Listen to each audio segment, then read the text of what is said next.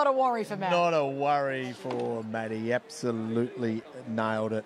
So who can join the honour roll of some wonderful fillies like Alingi and Belmur and I Am a Star and Sunlight and the star sprinting mare in Bella Nipotina? Just some of the winners of the Quezette. A young 2-year-old now in the new season's the 3-year-old. Who's going to stand up? Here we go. Set to run. Koriyanagi drawn towards the centre. They're ready and away they go. And Koriyanagi was one of the best out with Madrina and also Drifting on the rails. Drifting will just lead Madrina, then Koriyanagi, and out wider on the track is GG's Mistruth. And then came getting up along the inside just like Gabby. She's pretty keen too. A gap in the field, a length and a quarter away then is Berezka. And then towards the end, Kirabilly and Bellatrix Star. So the front runner Drifting and steady. 3/4 of a length in front. From Madrina second, a length and a half just like Gabby and Koriyanagi. They're 2 lengths in front of Berezka and GG's Mistruth. A length and a half Kirabilly and Bellatrix Star.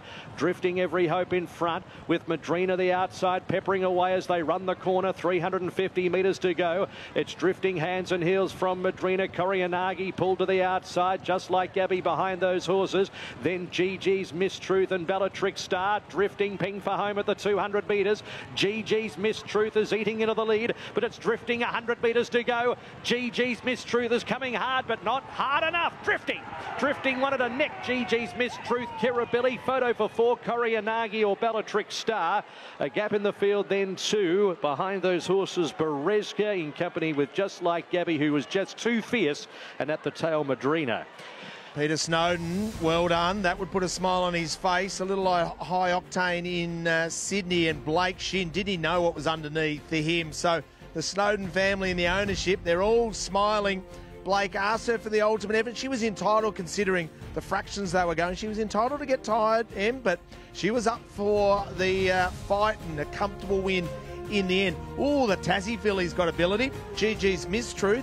And Kirabilly's got some ability as well for Peter Moody and Luke Nolan and Catherine Coleman.